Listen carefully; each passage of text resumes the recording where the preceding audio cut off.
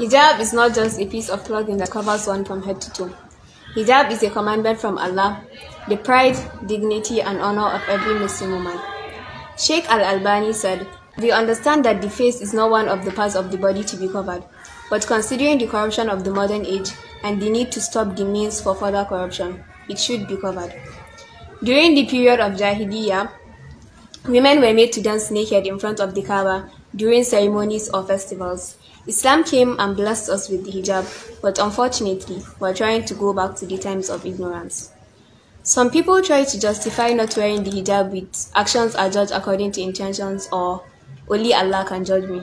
Of course, only Allah can judge you, but we don't expect a Muslim woman with Iman to walk down the street uncovered. Some people think that the hijab is only to cover the hair.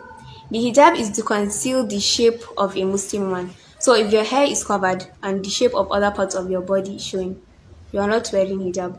Some people even go to the extent of asking why we should wear the hijab in the first place.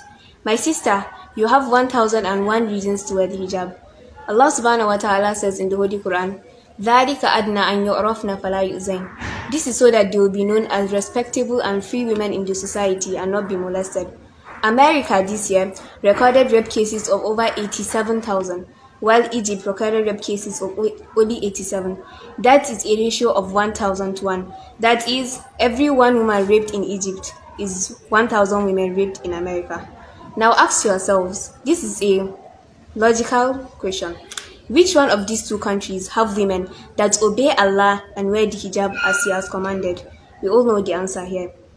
You are obeying hypocrites that are manipulating, modifying, and modernizing the hijab for you and disobeying Allah that says, وَلَا يُبْدِينَ زِينَتَهُنَّ إِلَّا مَا ظَهَرَ مِنْهَا.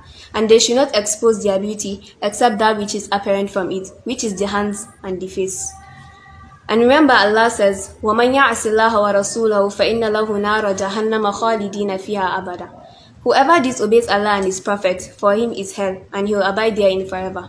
So before you think about disobeying Allah and not wearing the hijab, think about the sin or the place you get in hell, because on that day nobody will avail you.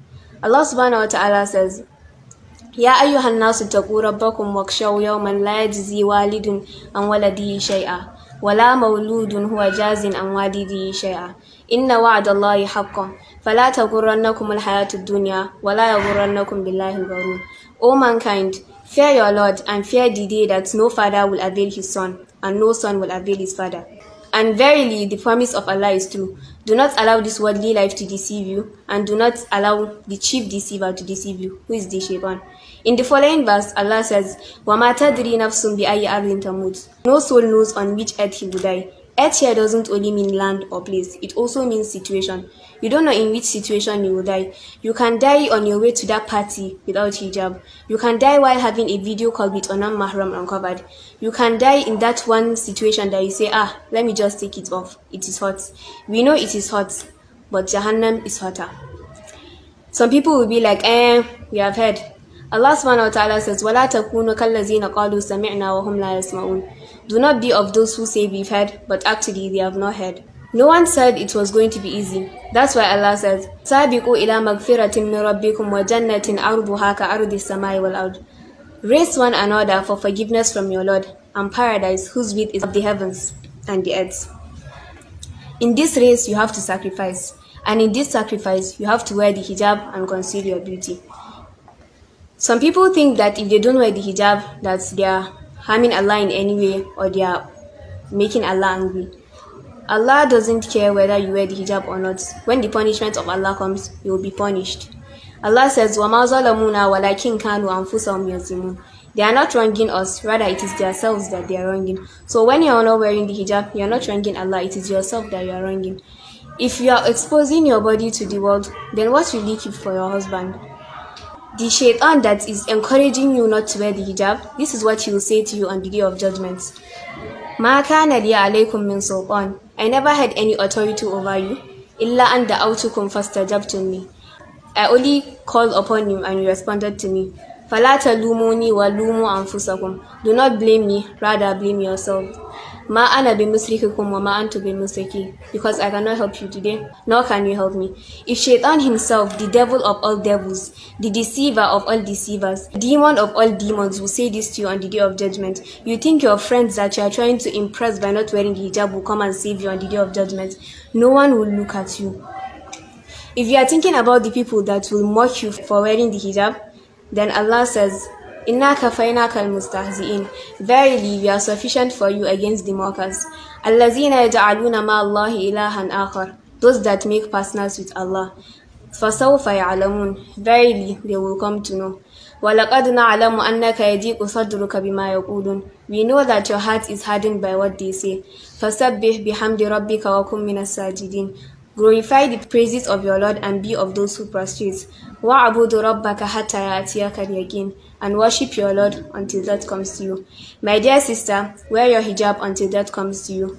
And never wear your hijab to please anyone in this world. Because if you wear it to please someone, if you go to Allah on the day of judgment, He will ask you to go and get reward from those you are trying to please in this dunya. And nobody will even look at you because everyone is facing his own problems, his own sins on that day.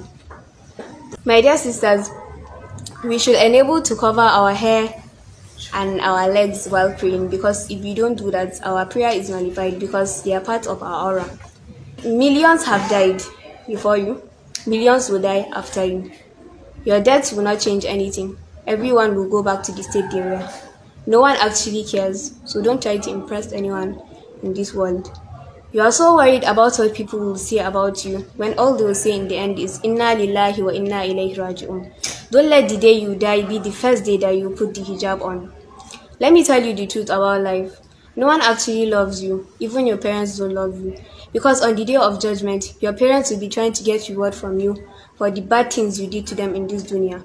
Your mother will be smiling at you burning in hellfire because she got saved and she's in Jannah. Nobody actually cares. True happiness lies in establishing a beautiful relationship with Allah subhanahu wa ta'ala. So do not be of those who nasullaha fa'ansahum anfusahum. They forgot Allah, so He made them to forget themselves. They don't have an identity, they don't know who they are. They are just following the sheep, they are just following the flock and trying to be like other people. Let me tell you, when things get hard, remember that وَمَا الْحَيَاةُ الدُّنْيَا إِلَّا مَتَاعُ الْغُرُورِ. What is life of this world except deceiving enjoyments? This life is nothing. Allah subhanahu wa ta'ala says, فَمَا أُوتِيتُم مِّن شَيْءٍ فَمَتَاعُ الْحَيَاةِ الدُّنْيَا وَمَا عِندَ اللَّهِ خَيْرٌ وَأَبْقَىٰ لِلَّذِينَ آمَنُوا وَعَلَىٰ رَبِّهِمْ يَتَوَكَّلُونَ. Whatever you have given to you in terms of physical ownings and experiences is of the enjoyment of this worldly life. And what is with Allah is better and more lasting for those who believe, and upon their Lord they trust. Whatever Allah has given you, the beauty, the money, everything is for this dunya. And if you obey Allah, He will bless you with everlasting money and the beauty that you want. He bless you with a good husband, all the money that you want, all the fame that you want. Even if He doesn't give you in this dunya, He'll give you in the akhirah, because you will be raised among those that are high for obeying Allah subhanahu wa ta'ala.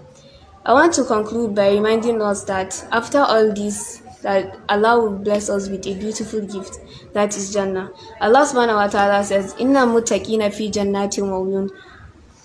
Those that are pious, they will be in the gardens in which springs flow. Allah says in Surah Al-Muhammad, Mathalul jannati allati wa'ida al-muttaqun. The description of the paradise that those who are pious have been gifted with. Fiha anharum min ma'in ghayri asin. In it is water in which its smell nor its taste has been changed. Wa anharum min labanin lam yataghayyar ta'mu.